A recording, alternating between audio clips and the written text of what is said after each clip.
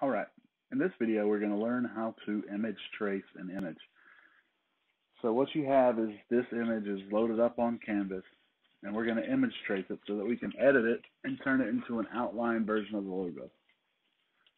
So what you're going to do is open this image and we'll get started.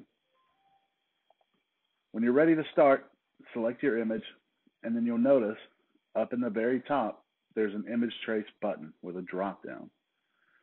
What we want to do is make sure that we select image trace drop down and use 3 colors on this one.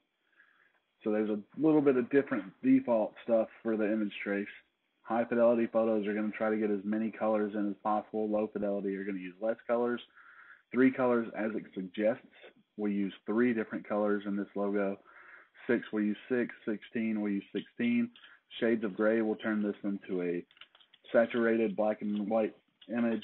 Black and white logos will turn this into a black and white logo. This is sometimes the easiest way to image trace.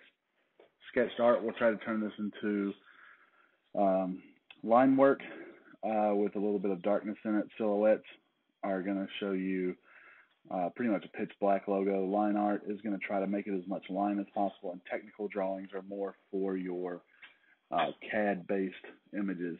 But for now, we're going to use 3 logo. You can play around with this at your own leisure if you want to kind of get what you look. I would do a 3 logo or a black and white, but right now we're going to do a 3 color image trace. So I click on that, and you'll notice it's going to chew through it, and then we have our colors. Okay, so our logo is traced, so you can see it changed colors on us. And here's what really happened. First, we have white as a primary of the 3 colors. Then we have black, and then we have this gold color. Okay, so we've changed this logo to 3 colors. Next, you want to click expand. That's going to expand this from a lossy image into something we can edit. And you'll notice that it has all of these pieces now that are grouped together as an editable image. You notice I have this big blue square. That means that there's a background to it. So what I want to do is go to Object and Ungroup. And that's going to ungroup all these things so I can edit them individually. Okay? So first thing I'm going to do is I'm going to click my background here, and I'm just going to delete it out.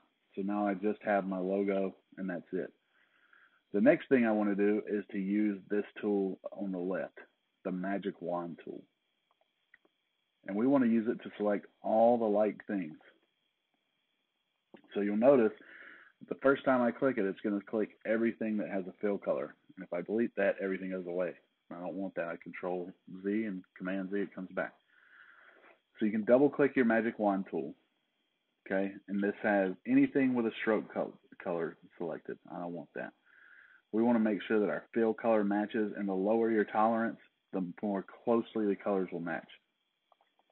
So, with my magic wand tool, now I select this brownish gold color, and you'll see that it just selects those things with that light color. Okay, I'm going to hit delete. The next thing I want to do with the magic wand tool is select the white part that we just had. So it's going to select all of those white things left that don't have any, that have true white fill. I'm going to click delete, and now I'm left with just this piece with black outlines. So in order for us to edit this, we're going to have to get rid of some of these lines to make it a true outline logo. So I'm going to use the eraser tool, and I'm just going to click right down here. I'm going to erase these lines on the inside of the A.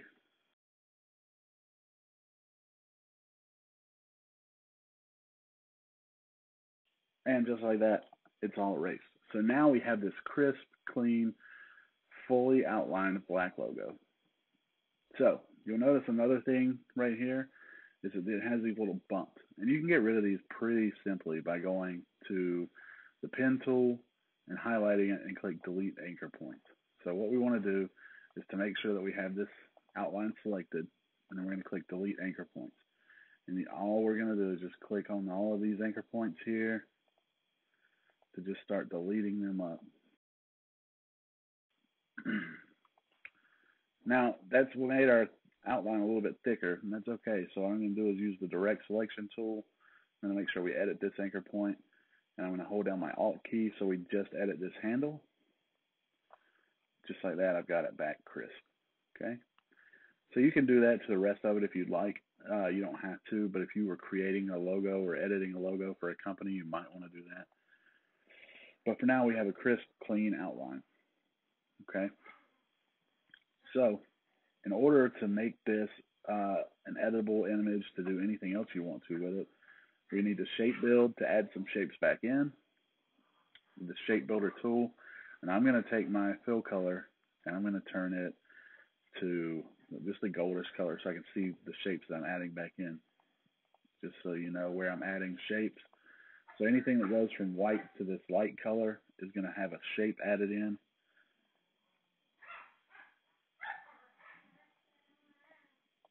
Okay.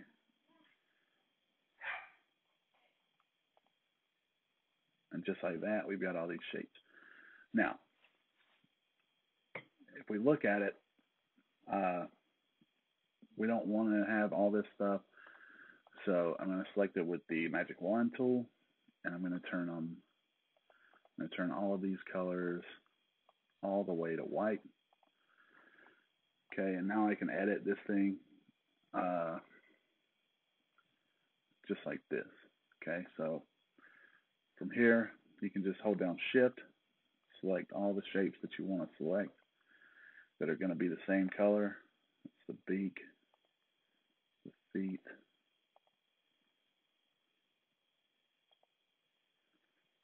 all right. And then we're going to give it this goldish color down here so it looks more like our original. And then the inside here, we're going to give it that red color that we had to begin with, or a version of that red color right here. And now we have a flat color logo that we can use for any project that we have. It will be simplified and easier to print, or you can change the colors to the colors that you really need. Or if you just need a crisp outline, you can just not have any of the colors. But that's how you can edit a logo using image trace and all of the tools associated with it to make a logo what you want, to edit it and add to different things. So if you have a PNG or a JPEG logo, you can edit it out into a vector graphic that you can easily copy and paste anywhere into different documents, images, and be able to use it for printing and different editing purposes. All right, that'll do it for today. Thank you so much, guys. I hope you learned something. Don't forget to refer back to the Canvas for your assignment, and we'll see you next time.